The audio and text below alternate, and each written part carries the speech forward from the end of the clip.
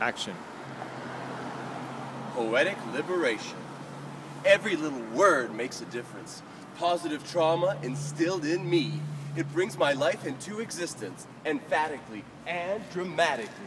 I live and breathe my destiny. My destiny's in my command. Where ink meets paper, harmony. Thoughts take me to another land of sacred ground and conquered fears. Limits of mortality disappear. There are no chains, just open space. Uninhibited, I see my true face. Afloat on clouds of inspiration. Timeless and ageless is creation. Expansive awareness, pure stillness, the universe, my only witness.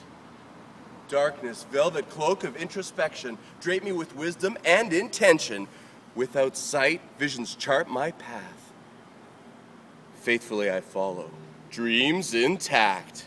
I'm not awake, I'm not asleep. Between these worlds, I gently creep.